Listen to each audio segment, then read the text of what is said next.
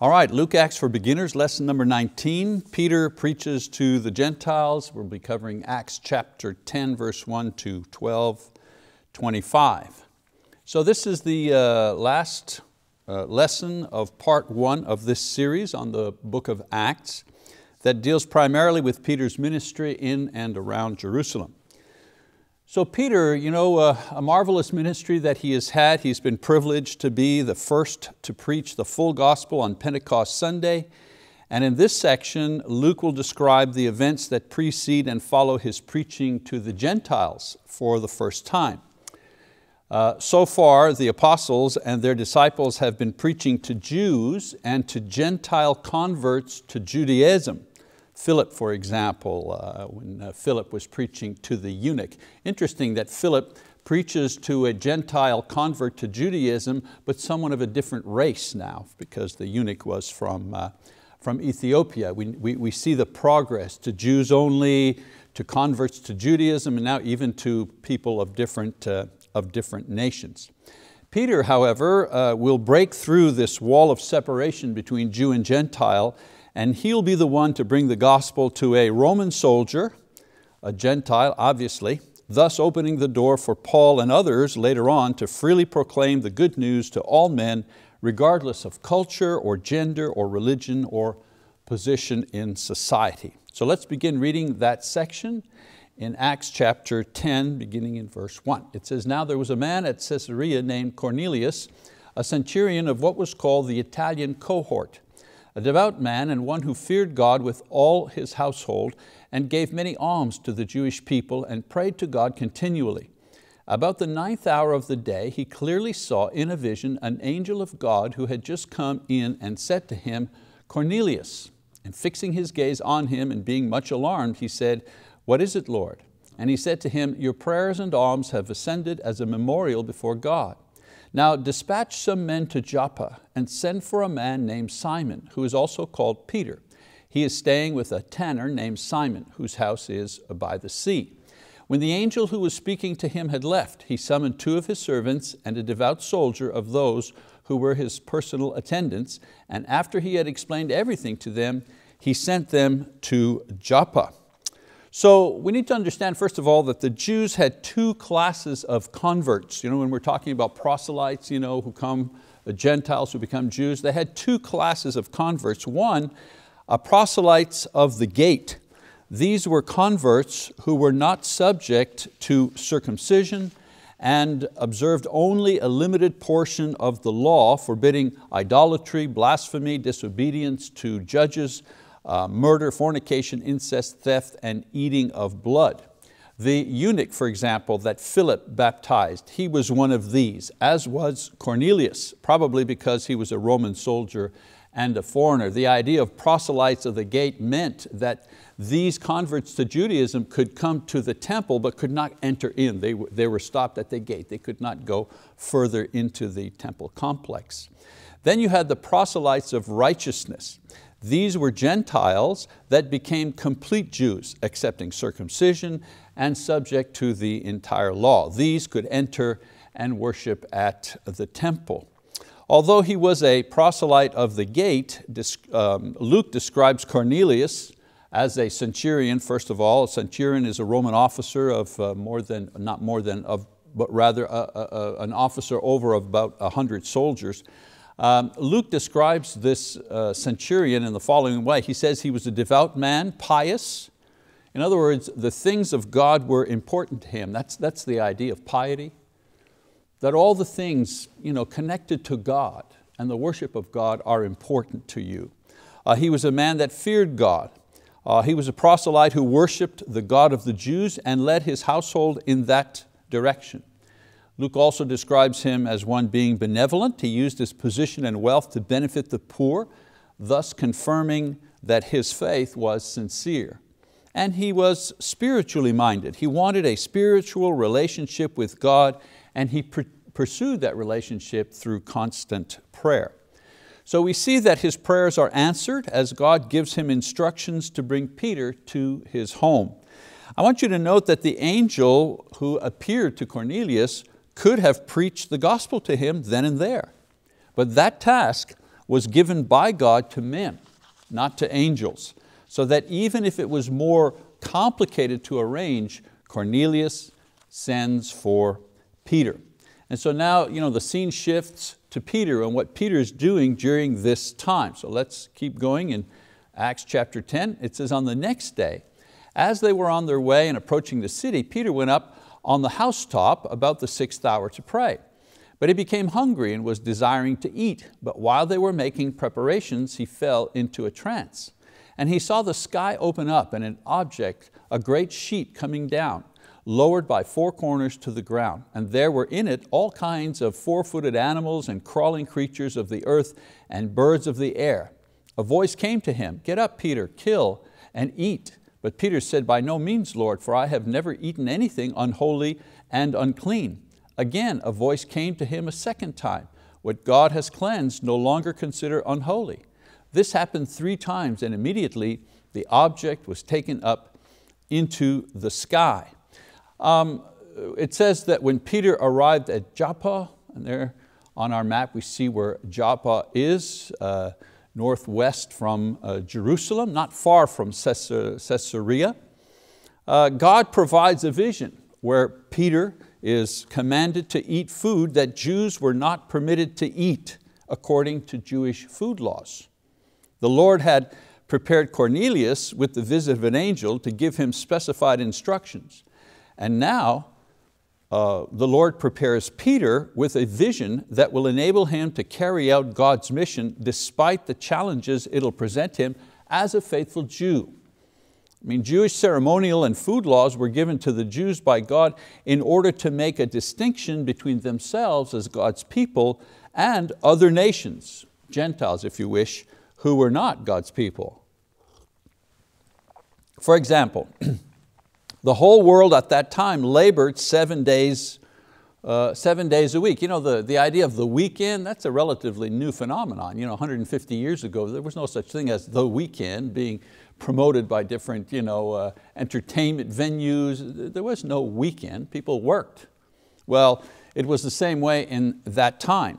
No such thing as the weekend, people worked 7 days a week, but the Jews were different in that they devoted one day, the Sabbath day, to the Lord and rested on that day. Even the slaves in that society had to observe the Sabbath day. And in this they were different from the nations around them. The other nations ate every kind of food, but Jews were different because what they did or did not eat was guided by their law given to them by God. So once Christ came, the way to be separated from the world was to follow Him and submit to the direction of the Holy Spirit who leads Christians through His Word, the New Testament, spoken by Christ and taught by His apostles. We read about that in Acts chapter 2, verse 42. So you see the problem here? The problem for Peter as well as the other apostles was that the practices that they had followed as Jews, food laws, Sabbath day observances, and so on and so forth, these were now taken away or fulfilled by Jesus. But they were slow to understand this idea. This included the rules concerning their association with Gentiles. They could not enter a Gentile's home or share a meal with a Gentile, nor could the Gentiles enter a Jew's home, or they couldn't enter the temple, but they couldn't enter a Jew's home either or share a meal with him at the same table. And they had been conditioned this way for centuries. So in the vision of the clean and unclean food and the command to eat, God was teaching Peter two things. First of all, that God had the authority to establish laws, to change laws, or to suspend laws because He was God, the giver of laws. And secondly, He was now amending the law concerning food, declaring that all food was to be considered clean and thus could be eaten freely by Jews. All right? And of course by Jewish Christians. That's the idea. So understanding this reticence of Peter concerning Gentiles helps us to understand what is going to take place here. So let's keep reading Acts chapter 10. It says, now while Peter was greatly perplexed in mind as to what the vision which he had seen might be, behold, the men who had been sent by Cornelius, having asked directions for Simon's house, appeared at the gate. And calling out, they were asking whether Simon, who was also called Peter, was staying there. While Peter was reflecting on the vision, the Spirit said to him, behold, 3 men are looking for you. But get up, go downstairs and accompany them without misgivings, for I have sent them myself. And Peter went down to the man and said, behold, I am the one you are looking for. What is the reason for which you have come? They said, Cornelius, a centurion, a righteous and God-fearing man, well spoken of by the entire nation of the Jews, was divinely directed by a holy angel to send for you to come to his house and hear a message from you. So he invited them in and gave them lodging. Incredible. I mean, Peter, still trying to absorb the meaning of the vision, is told that those sent by Cornelius are at the gate and he should welcome them. And so Peter greets them, and after hearing them explain the reason for their journey, he invites them to spend the night with him and Simon's family in that place. Now, Peter may not have understood the full impact of the vision, but nevertheless obeyed God's instructions to invite the Gentiles in despite his discomfort. He had to go against an entire lifetime of conditioning to keep away from the Gentiles, to separate himself from them, certainly not to eat, not to have them in your home, not to have them sleep in your home. All of this he had to go against. So it was, I'm sure, a very difficult moment for Peter. So we keep reading. It says, and on the next day he got up and went away with them, and some of the brethren from Joppa accompanied him. On the following day he entered Caesarea. Now Cornelius was waiting for them and had called together his relatives and close friends. When Peter entered, Cornelius met him and fell at his feet and worshiped him. But Peter raised him up, saying, stand up, I too am just a man. As he talked with him, he entered and found many people assembled. And he said to them, you yourselves know how unlawful it is for a man who is a Jew to associate with a foreigner or to visit him. And yet God has shown me that I should not call any man unholy or unclean. That is why I came without even raising any objection when I was sent for. So I asked for what reason you have sent for me. Cornelius said, 4 days ago to this hour I was praying in my house during the 9th hour, and behold, a man stood before me in shining garments. And he said, Cornelius, your prayer has been heard and your alms have been remembered before God. Therefore send to Joppa and invite Simon, who is also called Peter, to come to you. He is staying at the house of Simon the tanner by the sea. So I sent for you immediately, and you have been kind enough to come. Now then, we are all here, present before God, to hear all that you have been commanded by the Lord. So Luke describes both Cornelius's preparations for Peter's visit. Notice he had no doubt that Peter would come. There's also a marvelous image of these two pious and humble men deferring to one another. Here's Cornelius, the Roman centurion, kneeling in front of this Galilean fisherman in view of his family and friends. And then there's the servant of the Lord refusing this type of homage, declaring the truth that before God, both of them are only men. In other words, both of them are only sinful men. So Peter begins by speaking to the obvious elephant in the room here. What are a group of Jewish men doing, visiting and entering the house of a Gentile? Something that everyone knew was not permitted for a Jew. He doesn't describe his vision, as Cornelius will do, but he demonstrates that he has understood the meaning of the vision that he had and he has obeyed it. So Cornelius explains his own vision and how this has led to Peter's arrival in his home. The stage has now been set for the first instance where the gospel is proclaimed to the Gentiles. And so Peter's lesson assumes the fact that his hearers are all familiar with the facts of the gospel, as were most people who lived in the area and knew of Jesus and His ministry as well as His death and reports of His resurrection. He also includes the new information given him by God in the vision that the gospel is for everyone, not just for Jews to whom he had been preaching since Pentecost. His main point is that he and the apostles are actual witnesses of the death, the burial, and the resurrection of Jesus. So let's kind of jump into his sermon from this point on in chapter 10, verse 39. He says, "We are witnesses of all the things he did, both in the land of the Jews and in Jerusalem. They also put him to death by hanging him on a cross.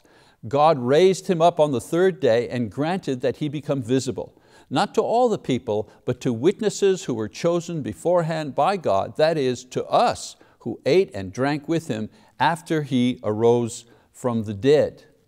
And he ordered us to preach to the people and solemnly to testify that this is the one who has been appointed by God as judge of the living and the dead. Of him all the prophets bear witness that through his name everyone who believes in him receives forgiveness of sins."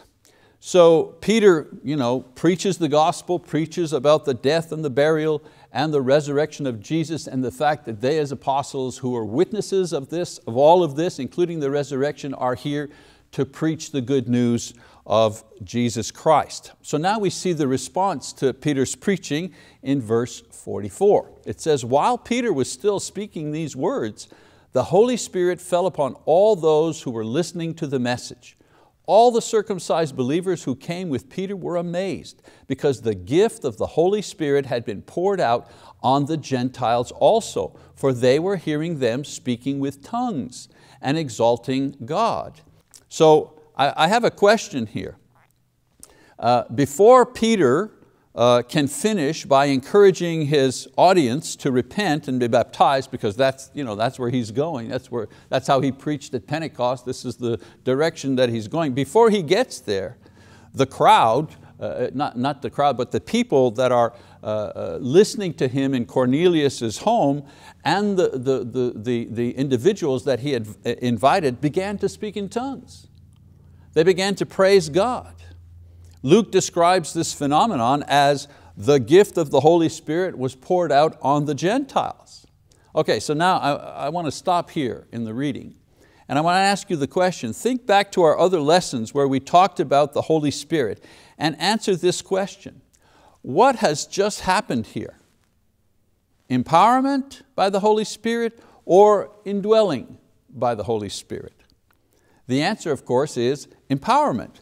The Holy Spirit empowered these people to speak in tongues. I believe this happened in order to convince those that did not have a vision, like Peter. Peter had the vision, but his companions didn't. I believe that this happened in order to convince those that did not have Peter's vision that God was extending the gospel to the Gentiles, not only the Jews. Now, there were many prophets who said that this was to be so. There were many prophets who said that the gospel was to be preached to the Gentiles as well as the Jews. Micah chapter 4 verse 2 and Zechariah 8, Amos 9, including Jesus himself in Mark 13:10. So the scriptural basis for the fact that the gospel was to be not just for the Jews but for the Gentiles also is well established. The problem was the people with whom Peter was traveling, they needed some convincing of this fact. So we keep reading verses 47, 48. Peter says, "Surely no one can refuse the water for these to be baptized who have received the Holy Spirit just as we did, can he?" And he ordered them to be baptized in the name of Jesus Christ. And then they asked him to stay on for a few days. So now Peter finishes his lesson by directing these new believers to be baptized, because if there were any who doubted that the gospel was also for the Gentiles, their questions had been answered by the Holy Spirit himself when he empowered these people to speak in tongues. Peter mentions that they had received the empowerment by the Spirit just as the apostles had received it. In other words, without human intervention. So we know that the empowerment of the Spirit was also transferred by the apostles, laying on of hands of the apostles. We understand that, we've read that in the past. But when Peter says, can anyone refuse baptism for the ones who have received the Spirit just as we did? Well, they were empowered without any human intervention. Well, here Cornelius and these people, they were empowered without any human mediator, if you wish.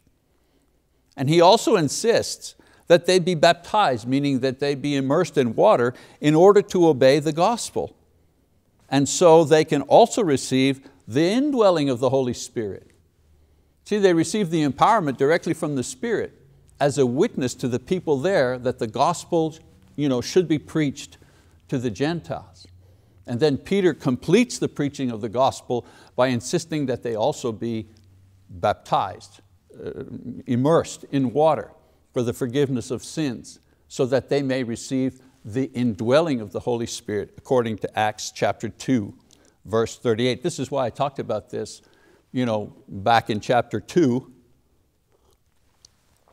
because there's always confusion as to what is taking place here. Okay, so God uses the appearance of an angel, a special vision, and the empowering of the Gentiles to direct Peter to open the gospel to non-Jews.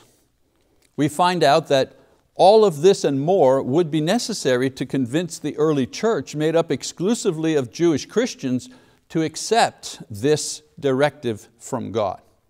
All right, so we move ahead now to chapter 11, verses 1 to 18. Luke here describes Peter's return to the church in Jerusalem and his explanation of the breakthrough for the gospel message now brought to the Gentiles. I mean, he was there, he experienced the vision, he heard Cornelius explain his calling by the angel. He and the other Jews that were with him witnessed the empowering of Cornelius by the Spirit, so they've all had some direct contact. But the brethren in Jerusalem, they've not seen any vision, they've not heard any angel, they've not witnessed any empowerment. So they need some explanation here. So upon his return, he faces a skeptical reaction from the Jewish Christians who are concerned that he has associated with and preached to Gentiles. I mean, it's only natural. This is a big church here. People are saying, did you hear about Peter? He went to a centurion's house. He had Gentiles in his house, and then he went to a centurion's house and he stayed with them and he even preached the gospel to them. What's going on? So it's interesting to note that Peter the apostle was still subject to explaining his actions to the church in order to guarantee and prove that what he had done was from God and not his own initiative. Just a small note here, that doesn't sound like Peter is the boss apostle. It doesn't sound like Peter is the apostle who's in charge of all the other apostles, because he has to go back to the church in Jerusalem and explain himself and give good reasons why he did what he did. Today, of course, leaders and teachers in the congregation are accountable to the church. And the church uses the scriptures in order to judge their teachings and their ministry. Now, Luke doesn't give a whole lot of explanation as to the conversation that took place between Peter and the others when he came back to report to the church. But I suggest to you that he probably used the scriptures that I mentioned before, that prophesied that the gospel was to be proclaimed to all men, not just to Jews, along with the witness of what took place in his personal experience, along with the witness of the other brethren, to confirm to the church that what Peter had done was according to God's word and according to God's will. All right, so now Luke is going to change his focus and look at the church in Antioch. And we're going to read about that in Acts chapter 11, beginning in verse 20. It says, "But there were some of them, men of Cyprus and Cyrene, who came to Antioch and began speaking to the Greeks also, preaching the Lord Jesus. And the hand of the Lord was with them, and a large number who believed turned to the Lord. The news about them reached the ears of the church at Jerusalem, and they sent Barnabas off to Antioch.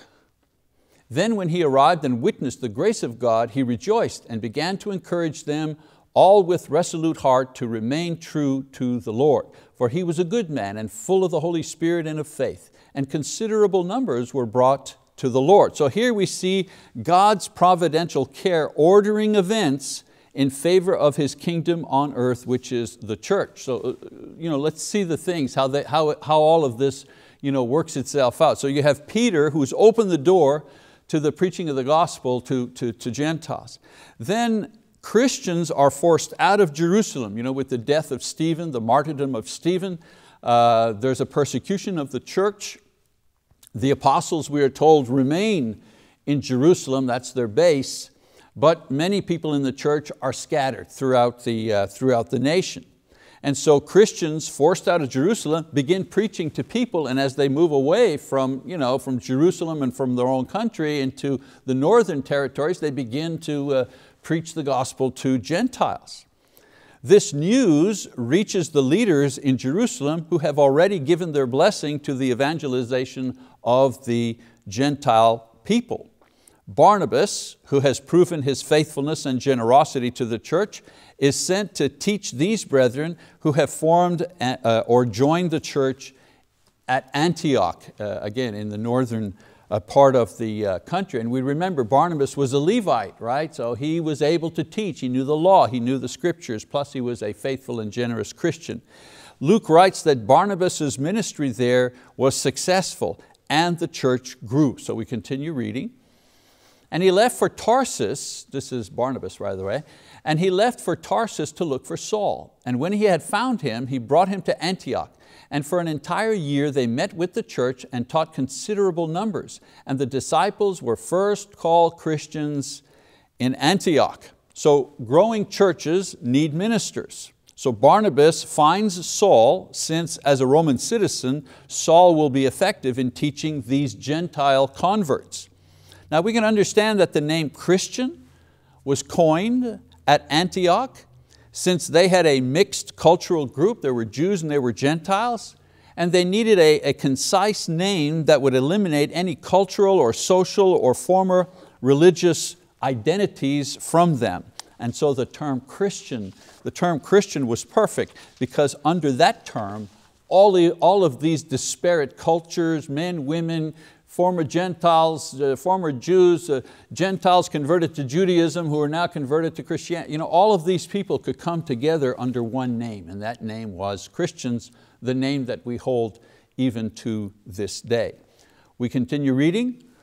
It says, now at this time some prophets came down from Jerusalem to Antioch. One of them, named Agabus, stood up and began to indicate by the Spirit that there would certainly be a great famine all over the world, and this took place in the reign of Claudius.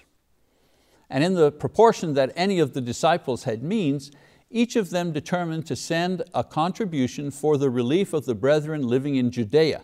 And this they did, sending it in charge of Barnabas and Saul to the elders. So a true test of fellowship arises, this time for Gentile Christians.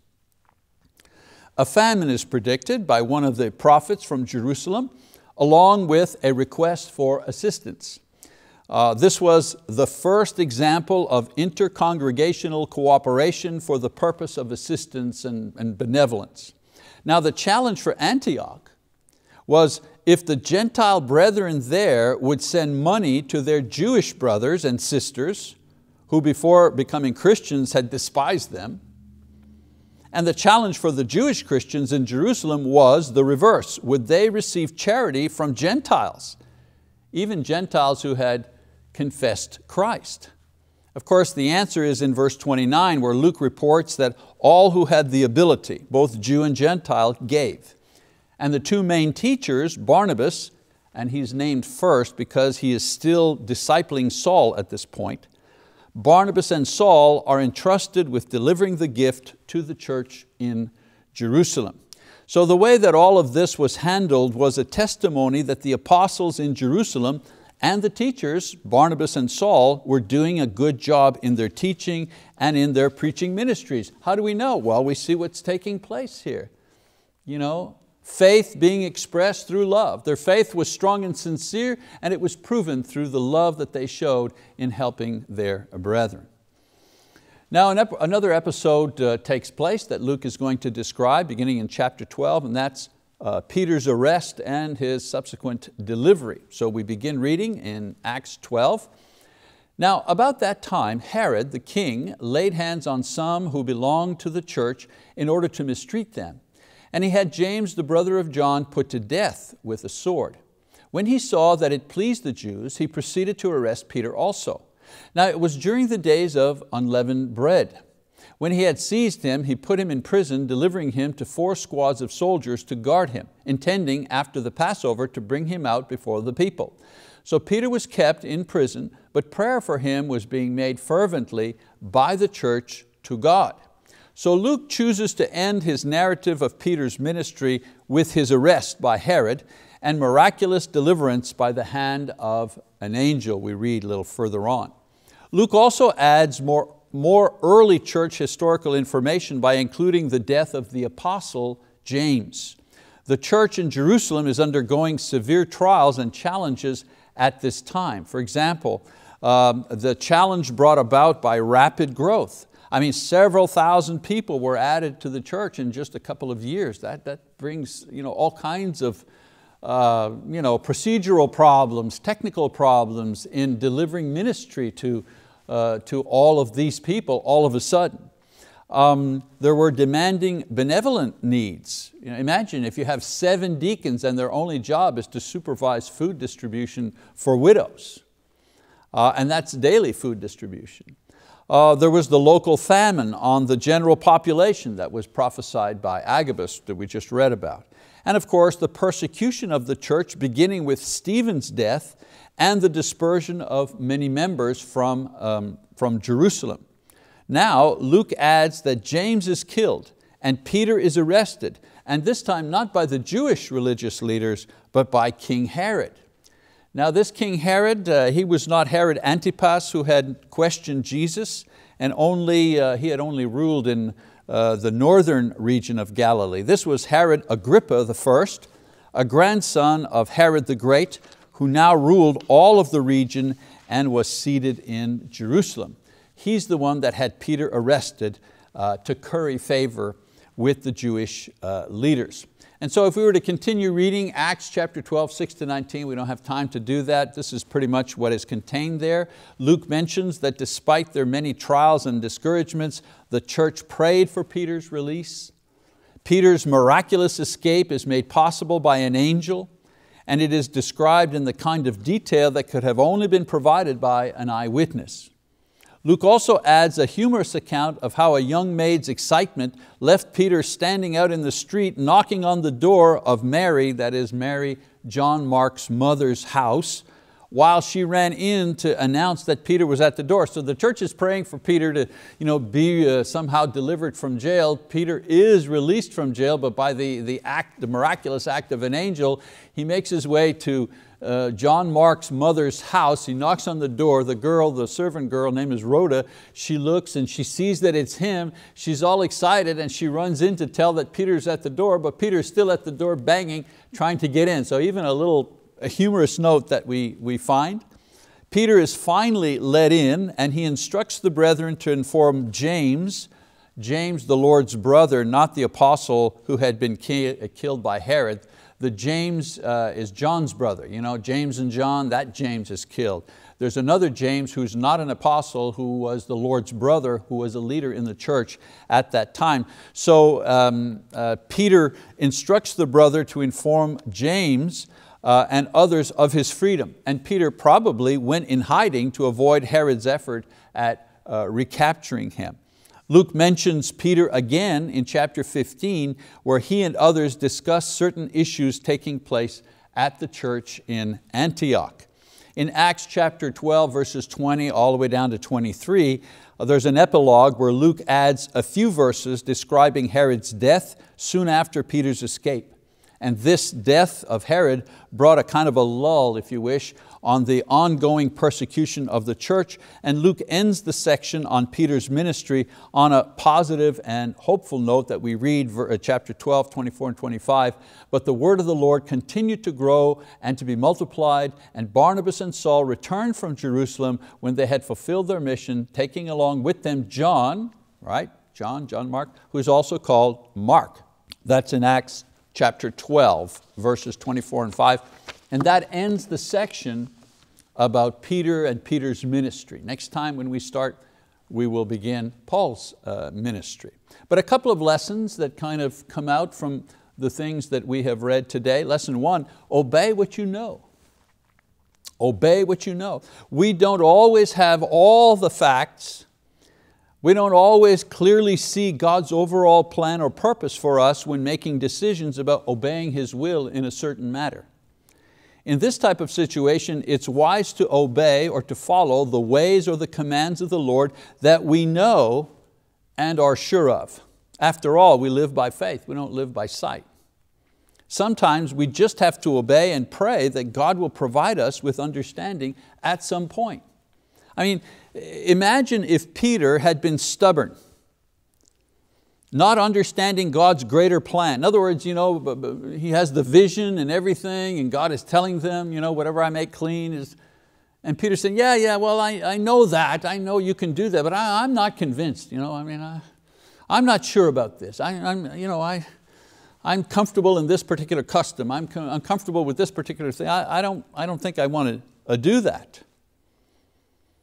If he, not understanding God's greater plan, refused to mix with the Gentiles, God would have used another servant and another way to bring the gospel to the Gentiles, because God's plans are not, are never completely stopped. He'll find another way to do what He wants to do. But think of the opportunity and blessings that Peter would have forfeited had he not obeyed what he knew, what was right in front of him. Another lesson, God blesses those who bless. In Acts 10:4, Luke says that Cornelius' prayers and almsgiving, giving to the poor, were recognized by God. Now, it wasn't that his piety and benevolence saved him. It was that his good works were seen as sincere, and in return, God gave him the opportunity to hear the gospel. So there's a lesson here for both the good person who is a Christian and the good person who is not a Christian. For the Christian, he needs to remember that it is not a person's goodness or generosity that saves them. It's the gospel and obedience to it. That's what saves a person. In speaking of personal righteousness, Isaiah said, all our righteous deeds are like a filthy garment. As Christians, we shouldn't assume that good and kind and generous people are somehow excused from the gospel message. What does Paul say in Romans 3? All have sinned and fallen short of the glory of God. Everybody. You, me, my nice old grandma, Queen Elizabeth, the president, all have fallen short of the glory of God. There's also a lesson for the good and upstanding person who is not a Christian. That good and upstanding person never harmed anyone, always did their best. These people should not depend on their own goodness to save them if they're not Christians. The reward for your good life is not salvation. God's reward to the good person is exposure to the message of the gospel. You can only offer up the sacrifice of Christ through faith, expressed in repentance and baptism, in exchange for eternal life with God. Because He won't accept your life, no matter how good you believe it to be. You may be a good person, I may be a good person, try to do my best, but I cannot exchange my, quote, good life in exchange for salvation, because it's not good enough. It's not perfect. I can only offer up the life of Christ through faith, expressed in repentance and baptism. That's the only thing I can offer up to God in exchange for my salvation. All right, so We finished with Peter's section in the book of Acts. Next week we're going to start looking at Paul's ministry as Luke describes it, beginning in Acts chapter 13:1, and we're going to do all the way to chapter 15, verse 35. So I encourage you to read ahead and be ready for that. Thank you very much. God bless you.